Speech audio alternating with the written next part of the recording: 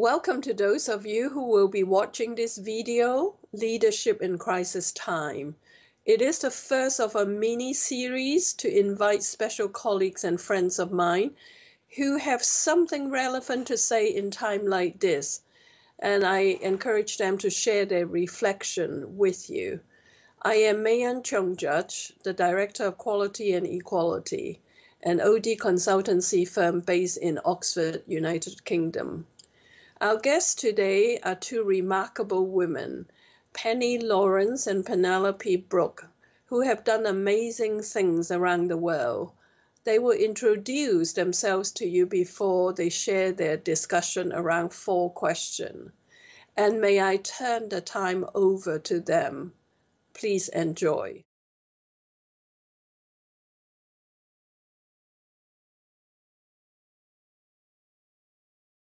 My name's Penelope Brook. After quite a number of years at the World Bank, including roles, for example, leading the World Bank's relationship with Argentina, Paraguay, and Uruguay, and then as World Bank Ombudsman, most recently I was the inaugural director for the Atlantic Institute in Oxford, which brings together an amazing community of leaders for social change, a very diverse and committed community. And I'm Penny Lawrence. I was, until a couple of years ago, Deputy Chief Executive at Oxfam GB, and was the Crisis Director for Oxfam.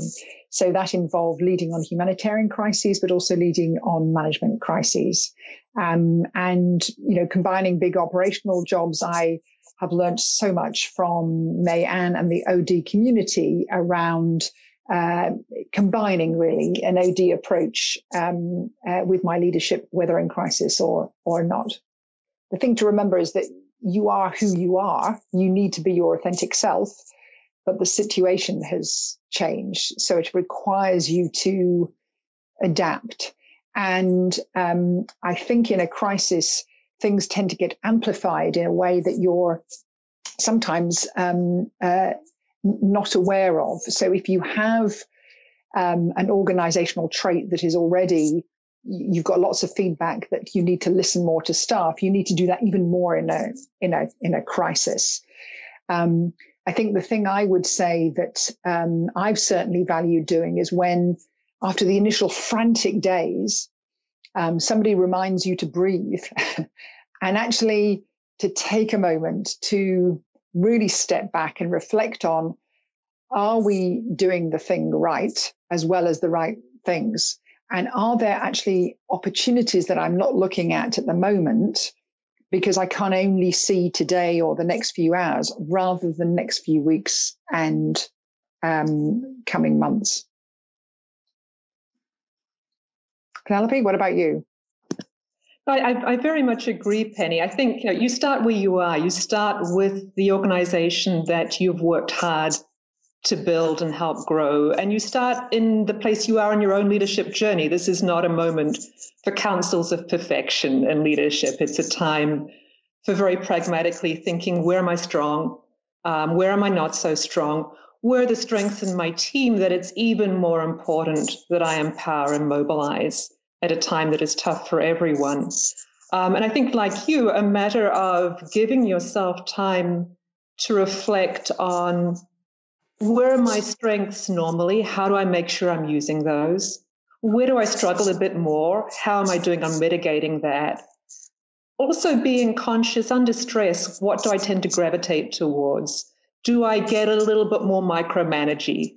Do I revert to feeling I have to solve everything because I'm in a position of formal leadership? Having a buddy who helps talk you down from that, having the space to reflect on, how do I make sure I'm both sort of staying true and also in my frequent strong urge to make sure everyone's all right and take care of everyone, that I'm not actually impeding their ability to contribute to challenges that we're trying to understand and solve together. Yeah, I think one of the tendencies is that you look after everybody else and forget to look after yourself as well, isn't it? And people, don't just follow what you tell them to, they follow your role model. And just remembering that, I think in crisis in particular, if you are able to demonstrate, actually, I'm really tired, I need to take a break, it gives everybody else permission to do the same, I think. So I think that's right, looking after everybody else, but also looking after yourself. I found interesting reading some of the commentary on how people react to some very public leaders at this stage and what a positive response there is when a leader, they're not saying, gosh, I don't know what I'm doing. They're giving clear direction. They're helping to give meaning. They're helping to give hope. But they're also willing to say, look, there are things I don't know, and there are things that we don't know. And also to, without making people feel insecure, invite collaboration to get answers to those questions. And I think that becomes very, very powerful, because I think if there's one thing that we know about big, complex problems, no one person is going to have a monopoly on understanding how to solve those. So that capacity to mobilize people in the direction of positive change is even more key.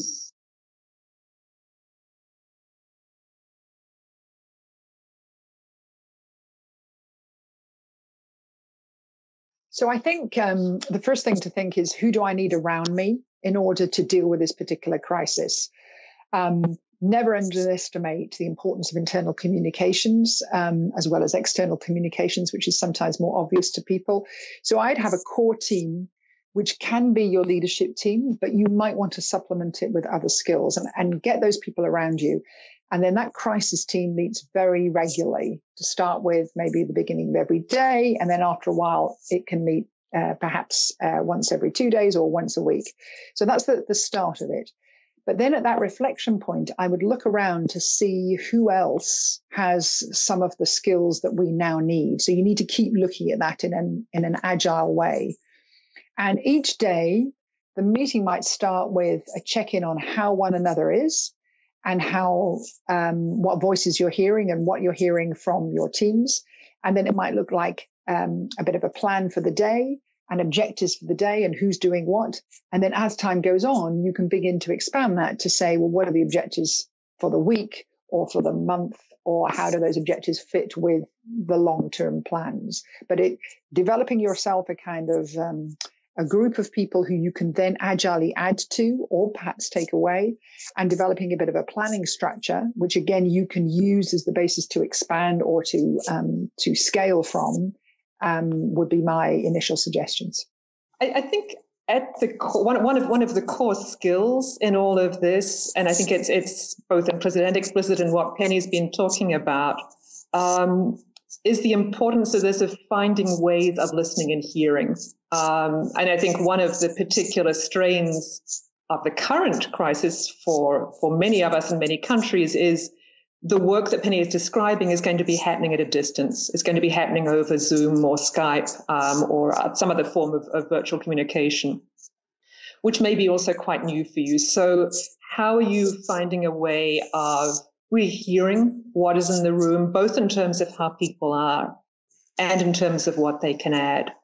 I think an approach that is explicitly focused on inclusion in a couple of ways then becomes really important. One is, how am I hearing how people are, recognizing that people will be in their personal lives experiencing crisis in very different ways.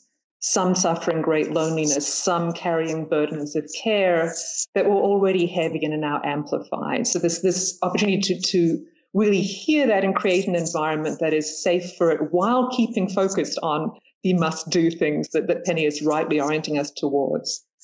I think a second piece, which is challenging but critically important, is finding a way with these more constrained ways of being together and communicating that really brings out people's ideas.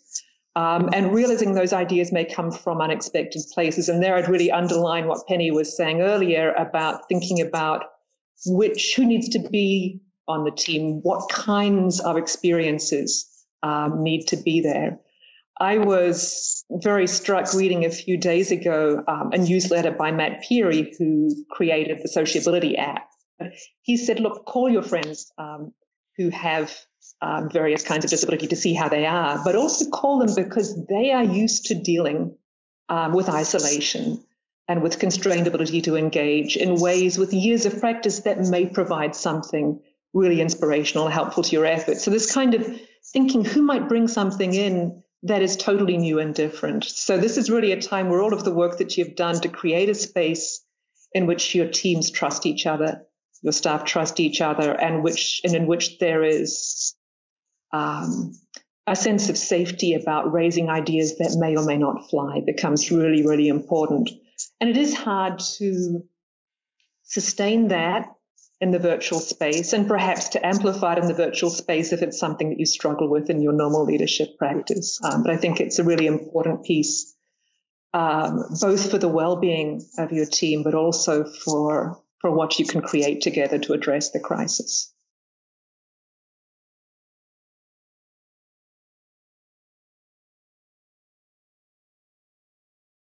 So building on what Penelope was saying around this listening, not just telling people what is happening, which is really important, but actually listening.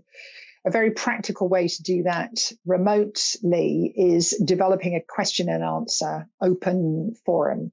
So anybody can send a question in to a particular email address that you can set up during the week. And then once a week, the crisis team actually look at those questions and answer them. And what goes back in that weekly communication to staff is the answers to their questions. It really encourages people to ask questions. But your answers will also reassure them that they're being listened to. And at the same time, obviously, you can take a temperature on, is it really the complexities of furloughing, or is it the fact that their laptop doesn't work, or is it actually that they're trying to manage the kids as well as work? What is it that is worrying staff? So that's a very practical thing.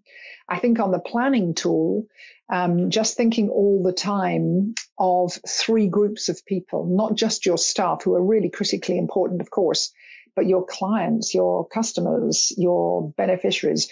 They need to have a piece of your plan. So if you think of a 3x3, you might have clients and customers, you might have staff, and you might have the organization and the wider sector. And then you might have what we're doing this week, what we're doing going along the horizontal axis, what we're doing in the coming weeks, and what actually we're doing in the long term.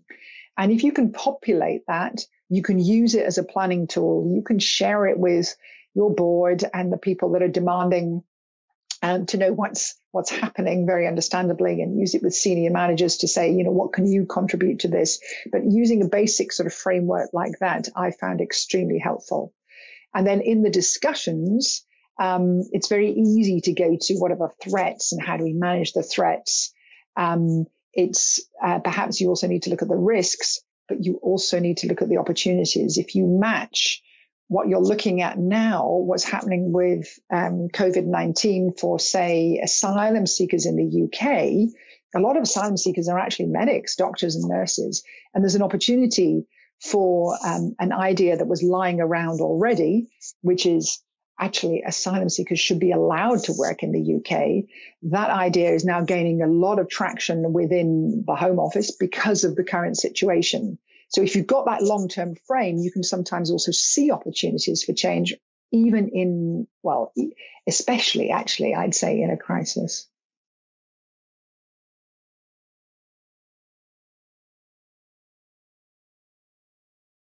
It's a really good question, because in many ways you feel very alive and very relevant. Things are happening so fast that you are having to take very speedy decisions, and actually things that were previously impossible suddenly become possible because everybody's attention is focused on dealing with the crisis. So in many ways, it gives you a lot of energy. And you can see that in the current COVID response, with companies pivoting to suddenly make ventilators when they were making F1 cars before. But there's also an exhaustion. There's a kind of waves. And in the exhaustion, maybe the best time to actually take time out and reflect, and can provide you with renewed, for me, that provided me with a sort of renewed sense of direction going forwards. So the Easter break coming up, for example, is a great time to actually take some downtime and try and go up a notch and think for the future. So it's kind of exhilarating in a weird way and energizing and exhausting at the same time. And then for me, I was lucky enough to have a lot of training, but I always felt inadequate in these times. And I learned to use that inadequacy in service of the organization or the crisis, the client group, the beneficiaries. If it was difficult for me leading the crisis, imagine what it was like for those at the front line of the crisis. And then it kind of pales into insignificance, and you do the best you can. And the best you can is often very good. There is that enormous energy that comes from this heightened sense of purpose. I think that in many of these organizations, your relevance has just been enormously amplified, and that is a hugely energizing thing. But there's also, I think, a much, much greater emotional weight that the concern for those you're seeking to serve, also your concern for your staff, it becomes a much larger and more complex thing. I liked what Penny was saying about inadequacy. I think if you didn't feel inadequate in the face of a crisis, there would be something desperately wrong with you.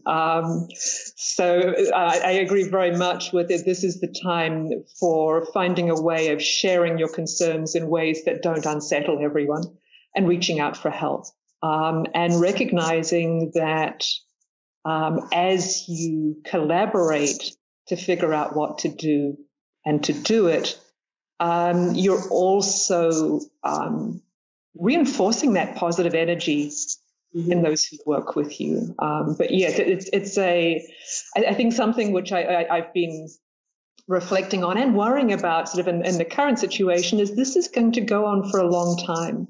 So how to sustain beyond the first 2 or 3 weeks where maybe the adrenaline of that exhilaration carries you to a long game. I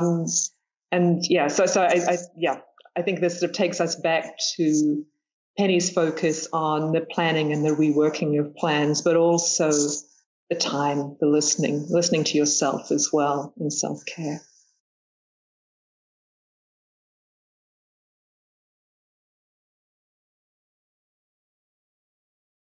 The importance of being your authentic self as a leader, and the critical importance of people seeing an alignment between the purpose that you're all working towards and the values that you hold and they hold with you, and that sense of you being in this with them. There not being a disconnect between how you are as a person, how you are as a leader, how you're leading through the crisis is a critical piece. Having said that, giving yourself a little bit of space. I think Penny earlier mentioned the importance of self-care. I think that most of us who do work that is trying to make the world a better place have a very challenging relationship with taking care of ourselves. We always worry that if we pause to take care of ourselves, we are stopping doing something more important in service of others. And I think not only how you give yourself space to reflect, space to heal, but also model for your teams the value of that is one really critical piece. And as I said a little bit earlier, this is not a time for counsels of perfection. It's a time for taking all you've already built, all of the work that you've put in to being a strong, effective, loving leader, and thinking about how to nudge that, how to tweak it to deal with what you're facing now. I'd say, building on what Penelope was saying, really be confident in what you know, but be confident that you won't know all the answers, and don't be afraid to ask for help, because that includes everybody and allows everybody to support you in being the leader you want to be. Showing direction is important, but really showing empathy and connection almost matters more. I think also in the planning of what you're doing, the crisis will have, overloaded your existing plans, I'm sure. And so as a leader, you also have to decide what this crisis means you need to stop doing in the medium and longer term, as well as what you need to start doing. And again, not being afraid to take some difficult decisions around and fine judgments around what the crisis means for, if you like, what was previously the regular work. Regularizing the crisis might sound a bit of an anathema, but actually that is really important so that people can see the crisis response in relation to their selves and their current work as much as they can see their role in the short term in managing the crisis. May I, on behalf of everyone, to say thank you to you, Penny and Penelope, for sharing your thoughts and your experience with us on this very relevant topic, which is how to lead in crisis. And I also like to thank you for your willingness to have listeners to contact you directly if they have any issues they like to pursue the conversation. And at the end of this video, you will find both of their LinkedIn profile. May I close with a quote for such challenging time? Life shrinks or expands depends on the proportionality of one's courage. May I wish you courage and peace to navigate through such challenging time. So, as they say, stay well, stay courageous, and lead from who you are.